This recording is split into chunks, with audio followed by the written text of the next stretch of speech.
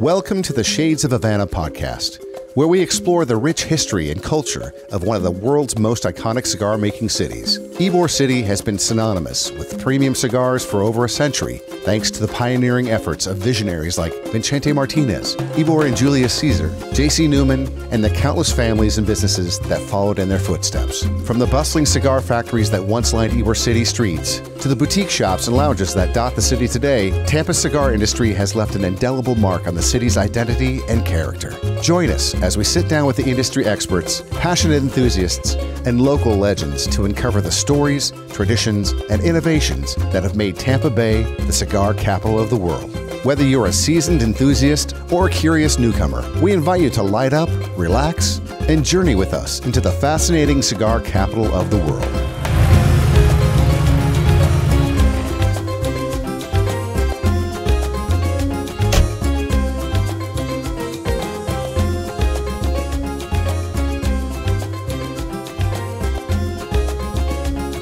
What are you smoking?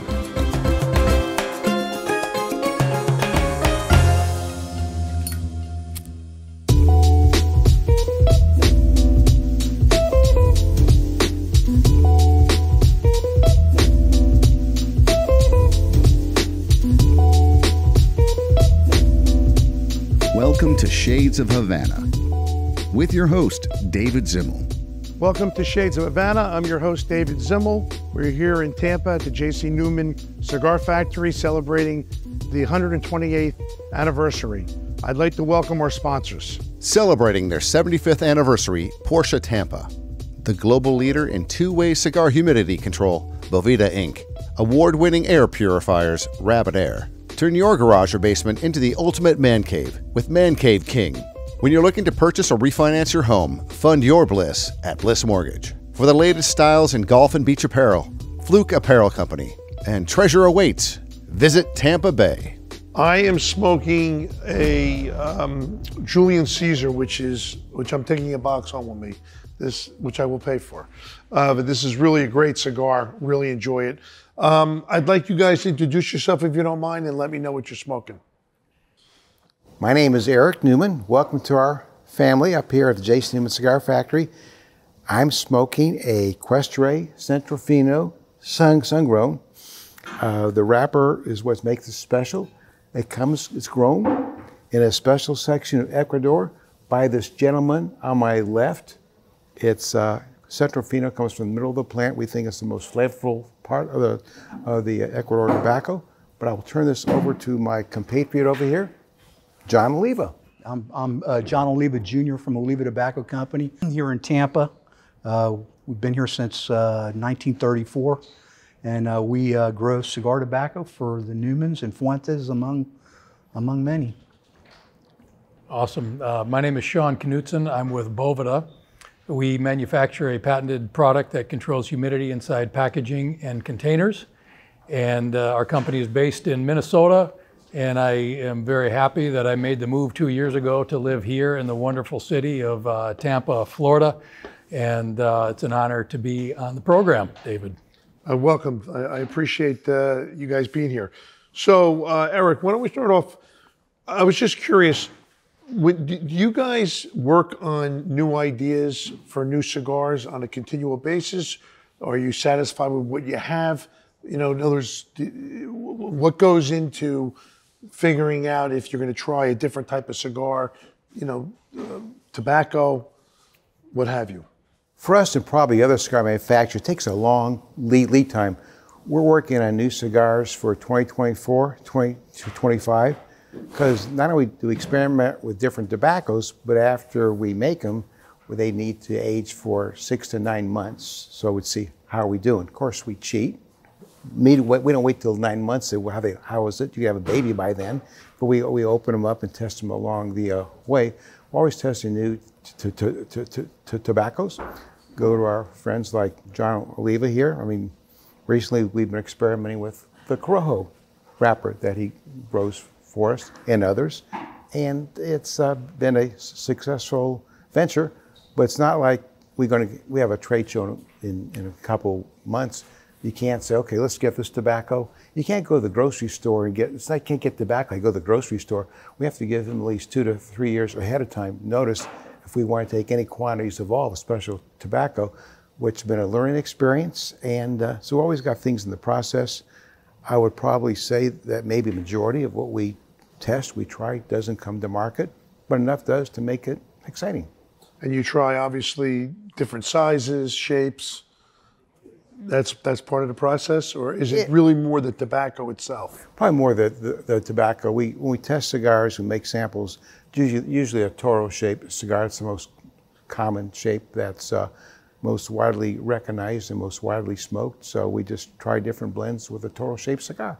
And the other question I had for you is, do you ever take anything out of stock? In other words, is there ever a time where there's a cigar that just might not sell well enough that you say to yourself, oh, you know, we're not going to use that cigar anymore, or that doesn't happen? Our accountants talk to us, work for us. We're guilty, like every other cigar manufacturer is. We love to introduce new products. We very rarely like take something off the market. Believe it or not, we sell the brick and mortar smoke shops, and their space for cigars are finite. I mean, they can't use a shoehorn to get more boxes in. Finally, they said, you want to add some more cigars, you take some out. So manufacturers are quick to add something new. Everybody wants what's new, which is both a blessing and a curse, but we're slow to take things off the market, but we do it occasionally. Not because we want to, because it's a smart thing to do. How far did the three of you go back? When did you guys meet each other? How far when did this start? My father used to work with John Ito's grandfather back in the late 50s. How far it goes back? My mother told me a story. John Oliva Jr.'s grandfather called my grandfather in 1947. We're still in Cleveland. Said, Mr. Newman, I want to sell you tobacco. My grandfather, being from the old country, says, okay, we have Sunday dinner. You want to sell me tobacco? You have to come to our family, we'll talk about it. It's a Sunday dinner. My mother told me this story because she was pregnant with me, which goes back a long time ago. That's how far it goes back, and I just turned 75. That's awesome. That's great. And Sean, we've been working together for 25 years. Sean will talk more about his product than me, but forever, nobody likes a dry cigar. You want to have some moisture into it. Not too much moisture, but not it flaking off either. And being able to control the humidity of a cigar is vital to the enjoyment of the consumer. Right. We're cigar manufacturing, that's what we do. John grows tobacco, that's what he does. But be able to control the humidity at the time the consumer is able to select and enjoy his product is beyond my pay scale, beyond Denny's. Right, that's the end game, but that's the most well, I say most everything's important. Everything's important. And I want to steal Sean's thunder. John, we'll go in order. Why don't you give us a little background about the family and how you guys got involved with the tobacco growing, and where does this take place? Well, like all Cubans that are in the cigar business, my great grandfather was a tobacco farmer and land manager for the Santa Damiana farm in Cuba, and my grandfather was one of 11 brothers and sisters that had to leave home at 8, only had a third grade education, and you know, like a lot of immigrants wanted to come to the United States and make us work. So he came when he was 18 into Ybor City in 1925, and you know, started working as a tobacco broker, or working as an assistant with a tobacco broker, and in 1934 started Oliva Tobacco Company, and since then we've grown tobacco in 4 different countries. We're currently in Nicaragua and Ecuador, and I'm 4th generation tobacco guy. So you're in those 2 countries, and where else? We were in the Dominican Republic, and we were in Honduras also, and we were also in Costa Rica at one point. The operation, actually the farming operation that we had in the Dominican was what ultimately became, the small part ultimately became Chateau Fuente, and it looked nothing like it does now when we had it compared to what Carlitos managed to do with it. But the soil was the same. The soil was the same, but He took it to the next level. Chateau Carlito Fuente. took it to a So different. so if the soil's the same, why is there a difference? Because if you know the story of Opus X, you know that at that time it was believed that you could not grow wrappers in the Dominican Republic. And us as purely tobacco growers, and we went there to try to grow wrapper in the Dominican, couldn't just market wrapper out of there. There wasn't a real wrapper culture in the Dominican at that time. And to his great credit, Carlos Fuente Jr. changed that in the Dominican Republic. He took that farm and he was determined to grow wrapper in the Dominican, and Did a pretty he good job. created Opus X. Wow. Okay, so And that's one of the I guess, against a lot of people that told him he couldn't do it. Okay, And what do you think the magic was? What did perseverance. right? Okay, Which is perseverance. Which is critical. Okay, and the Newmans and the Fuentes don't release anything unless it's absolutely 100% right. Now the temperature and the humidity, all those things come into play in growing in tobacco. Is there any time of year in those countries that are better to grow than others, or is it an all year round thing? No, there's better times than others. In Ecuador, for example, the growing season is more traditional. We start the seed beds in May and go through till the end of or the beginning of December. And in Nicaragua, it's just the opposite. So and primarily, your environment does matter, but in my opinion, the most important thing is soil. Soil is really what gives tobacco its different characteristics. And what about the amount of tobacco that you're growing today as opposed to 10, 15 years ago or 30 years ago? Is it more, the same? No, we're growing more. Yeah, we're growing more. We're up to 4 farms in Ecuador. I believe we have between 17 and 1,800 people working for us in Ecuador. Wow. And then our operation in Nicaragua, I've got another 1,200 over there because we're growing fillers and wrappers in Nicaragua now too. And we do all our processing, all our fermentation, everything takes place in Nicaragua. So everything we grow in Ecuador goes down in Nicaragua for processing. Wow, that's great. And Sean, how long have you been CEO? How did you get involved with Boveda? Yeah, well, I'm one of 6 original founders. We started in 1997. Our first office was my kitchen in St. Paul, Minnesota. I was in my 20s. Started the company with a college friend of mine and with 2 individuals who happened to just retire from General Mills. One was a senior chemist for General Mills, highly accomplished, multi-award winning patent holder. The other one was a senior engineer. And they had this technology, but they needed to make a business out of it. And that's where one of the other partners at the time was making wooden humidors. It was during the cigar boom. And we liked cigars and we were entrepreneurial and so on. And so this chemist and these 2 individuals from General Mills developed this technology for him to control humidity in his humidor because it was almost impossible. And so that's kind of the short version. We met, I like this, call it none of us knew each other, okay, except for Tim and I. Tim Swale and I knew each other from college, but the other ones we didn't know. It was just really luck that we all met and formed a company at that time. First time I met Eric was probably 2000, maybe 1999, right in that point. And humidity does play a really key role, but one thing that we recognize and accept, we're a supporting cast to the industry. And the stars of the show are the cigars, the manufacturers like J.C. Newman, like Fuente, like Oliva, who pours their passion into their craft and trade. And our role is really to showcase and make sure that that product is delivered to the customer, showcasing all of that nuance in that the tobacco has to offer. And I met John, I think the first time was at Chateau de la Fuente when we were with Carlito, probably in the year 2000 or 2001 or something in that time frame, when we went out to see the farms and really the transition of a lot of things that Carlito was doing, and remember that story and so on. So we kind of go back away and keep in mind, being in your 20s and being just a cigar consumer and a fan, imagine meeting the Newmans and Carlos Fuente and John Oliva and all of this was like, wow, it's like meeting Michael Jordan or Wayne Gretzky. Unbelievable. It was really in awe. And here we were trying to convince them that this technology can really impact this industry in a positive way, and it's really needed. There's a void there. And so it sounds like it's a perfect product for Shark Tank.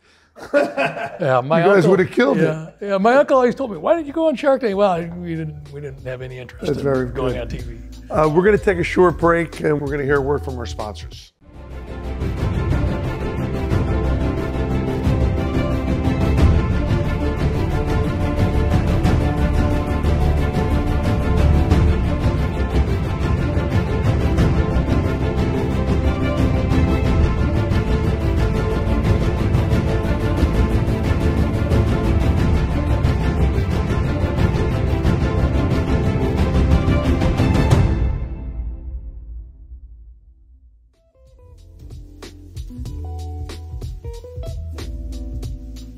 Shades of Havana and Cigar Journal thank you for celebrating and watching our historical J.C. Newman 128th Year Anniversary Series. As a sign of appreciation, we'll give you a 1-year free subscription to the digital magazine. Access the best information on the global cigar world at Cigar Journal. Scan the QR code and apply the coupon code SOH23 Tampa prior to checkout.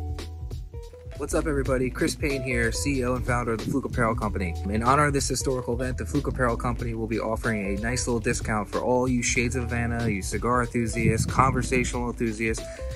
All you need to do is go to flukeapparelco.com and at checkout enter the letters SOH and you will receive a 15% off discount of your entire purchase. For those of you that don't know us, we are a beach and golf apparel company formed right here at the Jersey Shore, and we are excited for you guys to be a part of our family too.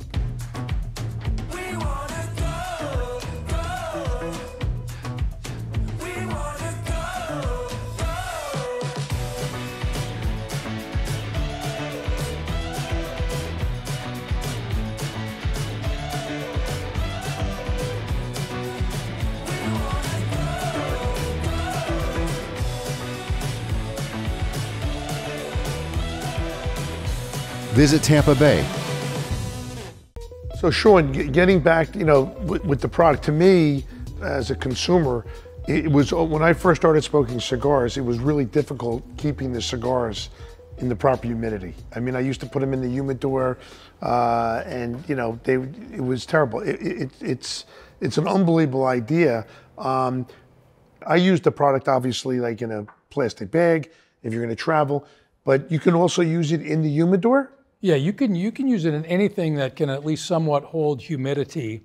And so Boveda is, if you're just a humidifier, that's not good, right? Because too much humidity is not good for the cigar. Too little is not good. So we pioneered the technology that we call two-way humidity control. So we're just as much as a dehumidifier as we are as a humidifier. As a matter of fact, when we first sat down with Carlos Fuente Jr., it was 1998, I believe 98 or 99, at the time the RTDA show in Las Vegas, and we told him about the technology, and he looked at us and he said, if all you do is add humidity, I want nothing to do with this product. But if you do what you say you do, by adding and removing the moisture to get that predetermined, you're going to revolutionize this industry. That was his quote at that time at the trade show in Las Vegas. We were lucky to even get his time to pull him aside to a table to even share that with him. And that's where the relationship started, and where a couple of years of testing and evaluation and so forth went to the point where then J.C. Newman graciously had us down here at their offices in this building. And I remember the day with your father and so forth, and evaluating this, looking at distributing a specific product, and as well as we were talking about putting our technology in the boxes of Arturo Fuente at the time. And if any manufacturer at that time didn't need to control humidity, it would be them, because everything was on an auto ship, sold instantly and so forth. But yet they were the visionaries, and Carlito was a visionary at that time to say that this impacts positively, so we will do it. If there's, the guy who didn't need to do it embraced that vision for this aspect of the product to make sure that moisture within the tobacco itself and in the blend was absolutely right, because he recognized that it showcased the nuance of flavor the way he wanted it to. How did you market it globally? Well, it takes a long time, all right? You don't start globally, you start really small. And we recognize that our technology applies to many different industries. So any product that's, sensitive to those moisture changes, we have a product that can dial into the right level of humidity. But we started with the cigar market. The need was explicit. It's an industry where everybody understands that you need a humidor and so forth. So we at least had an open door of a need that everybody knew. And, being a cigar consumer, even new at that time in my 20s, knowing the difficulty of maintaining a humidor, it was just a nightmare. You had to guess when to refill your device with water. You didn't know when to, and when you did, you'd maybe put too much in the expansion of the wrapper leaf, so you could get cracks in that wrapper, etc. You can get mold introduction into the humidor because the humidity is going too high. It was a nightmare. So when this invitation to say, let's start a company together that can control humidity and remove all those headaches, so all the benefits that we have is one thing, but we also remove all the anxiety and work that's involved with maintaining that cigar. Put the correct number of Boveda in, close the lid, or seal the bag, or close the container, whatever you're using, and then you can forget about it and know that those cigars are cared for. Now, you guys really don't have, there's no competition, am I right? Or? Well, since the beginning, I would say in the early 2000s, there have been brands that have come out trying to ride the coattails. At the time we were Humidipack, by the way. So our brand was Humidipack early on. We changed to Boveda for a number of reasons. But brands would always come out and try to compete and call themselves to a humidity control, even if they weren't. We used to have a water drop logo, and they would take a water drop and put arrows in it like our arrows, and it was really hard to defend that trademark because of the genericness of it. And same with Humidipack, the name. So Humidity Pouch and Humi Stick and Humidity Puck and all of these names would come out. And that's why we came out with the Boveda name, because it was discreet, could stand on its own, not easily copied. And so now we didn't have that confusion in the marketplace. But yes, technology still come, but we're patent protected with our formula. So when people come up with something that looks like Boveda, it really doesn't behave the same way that Boveda does. And so competitors that have come have always gone as well. Is everybody that started the business still in it? Well, the senior chemist that I mentioned, Dr. Albert Sari, wonderful human being, passed away a few years ago. The engineer, Bob Essie, is retired.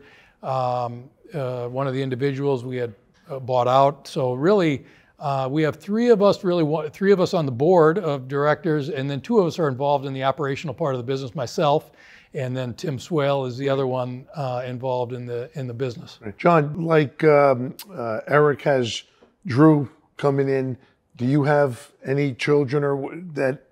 No, I'm it. You're it. I'm it. I've got two daughters now. My cousin's got his son, he's a senior in high school right now. So that may be what happens if he decides not to go into the business? Eric's lucky he has Drew. But they asked John Sr., Oliva, the same question a few years ago. Do you have a next generation? You're talking to him. Right. So he's not going anywhere. He's here. A kid. I used to referee his games playing high school football. Really? Yeah, we go back a long way. You're a referee too? Yeah. Nice. I wouldn't even go, we wouldn't talk about Was he a good referee? He was a great referee. He never threw me out of a game that I didn't deserve to get thrown out of. I like that caveat there. No, because that's important. The succession plan is critical. Yeah. No, like I said, I've got two daughters. They're doing their own thing right now. One's a senior in college still. But, if there was more marketing involved and more, what we do is going to these countries and growing tobacco and everything else like that. And listen, if my daughters are interested in it, it's open to them. But they've taken their own path and. So the Newmans have an unbelievable legacy. What do you guys? How do you want to? What's your legacy as the Newmans have? What's the future look like? I mean, you touched with your daughter, but what do you see in the future? My business exists through the manufacturer. People still confuse me with the Oliva cigar people, and we're different. We're totally different. We've been doing what we've been doing a long time. Yeah, they did. Again, My business lives through the manufacturers. I mean, people know us because of the manufacturers. When you smoke the cigar you're smoking, we grew that wrapper. That's my satisfaction. Do you have a lot of is there competition? There's other people that grow tobacco in these countries and everything else like that. And I don't really. I'm David Perez from ASP down in Miami. They've been in the tobacco business. He's one of my best friends in the cigar business. He's a tobacco grower down in Ecuador too. So it's more of a friendly competition. We all tend to do different things, and I don't get wrapped up in that. I let our product stand on its own merits. And Sean, what about your legacy? Well, from the day that we started, I would say that people would always come and say, "Hey, what's your exit strategy? What's your, when are you guys going to sell?" You think about the .com boom, you think about even the early boom of the cigar industry where these companies would raise money to go public and so forth. Everybody's thought was always that, okay, here's another company. All they want to do is get rich quick and then sell off and so forth, build it to a certain level. But our goal has been the same from the very beginning, and that's build an enduring company that lasts and so forth. And our purpose, really, why we exist, is just to, we recognize that we're behind the scenes. The star are these guys. The things that we're protecting is this very thing that we enjoy. And what we're doing is just building that enduring company so that we can continually innovate with technology or product, regardless of what industry for that matter, but really maximizes the enjoyment people get from their passions. As far as family, right now I don't have any family in the business at this point, but the value is in the value of the shares of the corporation. And so we're just building a model in a process in a company that will last. But it's really, to me, in the cigar business, it's a great innovation. I mean, that, once you get to the point where you purchase a cigar, it's all about preserving it. And, that's not easy. I used to, years ago, take a little sponge and wet the sponge and, but then the cigars get wet. So it's... Well, you even look at to taste the tobacco, the burn has to be at the right temperature, because if it gets too hot, you really lose so much of the character that's in the cigar. Moisture plays such a key role in that, even the burn level and the temperature that you have to get that flavor. And if your cigar tastes different today, and if you're using some other type of method to preserve it, it tastes different today. It's probably because that moisture on the inside has changed and the burn is different than today than it was before. And so you're losing all of that flavor that really you should be enjoying, but you're not, because of that moisture content that's in the tobacco. Eric, you spoke about before that, you manufacture the cigars and they should sit like a year before they go out. Is there any time frame that it's too long to hold a cigar to smoke it? If it's maintained in the right humidity, does it get better with age, or whether you smoke it in a year or 3 or 5, it should have the same taste? It was kept in the proper conditions, humidity and temperature. It could last for 4 or 5 years with not an issue. But John Oliva does a great service to our industry. For us and other people, they supply us tobacco. We can't make cigars without tobacco. And Sean, we used to do a lot of business with him. In the good old days, we sell a lot of cigars to chain stores. Walgreens used to sell a lot of cigars. Eckerd's, CVS. We put our Cuesta cigars in the polyethylene bags. We put a Humipack in every one of them. Boveda. Well, this Humipack. It was Humipack back in those days. Yeah. Those were the good old days where the chain stores actually sell cigars. Now they don't even sell cigars anymore. So you go to a brick and mortar retailer, chances are they have a good humidor and they have a good humidification. But back in those days, a large portion of our business was a chain who did not have any humidification system. So it was especially important that we have humidipacks in our cigars. Thank you. Yeah, well, thank you. That was key business for us. Believe me, at that time when we were a young company, that endorsement was huge. I want to thank you guys very much. This is a great panel because it starts with John, and then it goes to Eric, and it ends up with Sean. So everyone's serving a major purpose here. So I want to thank you guys very much. Very informative. And what I want to know is, what are you smoking? Shades of Havana with your host, David Zimmel. And special guests, Eric Newman, John Oliva, and Sean Knutsen. Co-producers, John P. Doyle, Steve Zimke, and Kara Guayardo. Producers, David Zimmel and Erwin Sternberg. Executive producers, Sean Sternberg and Michael R. Doyle. Directed by Rod Weber. Created by Michael R. Doyle and Rod Weber. Camera and sound, Josh Reamer, Oscar R. Urdaneta, and Rod Weber. Editors, Steve Zimke, Rod Weber. Special thanks, Charles Rodriguez, Big Boy Media Group, The Detour Duo, Tony and Sarah, Travel Content Creators, TheDetourDuo.com. Senior Editor-in-Chief of Cigar Journal, Reinhold Widmeyer, co-founder of West Tampa Tobacco, Ricky Rodriguez, and the J.C. Newman Cigar Company for allowing us to capture history at the J.C. Newman Cigar Company warehouse in Tampa, Florida.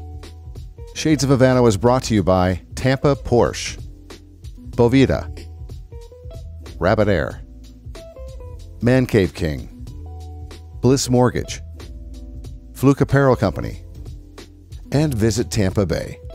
Shades of Havana and Cigar Journal thank you for celebrating and watching our historical J.C. Newman's 128th year anniversary series. Access the best information on the global cigar world, everything that happens in the premium cigar industry, news, launches, personalities, awards, and above all, our cigar rankings and blind tastings. Scan the QR code where you will receive a free 1-year digital subscription to Cigar Journal.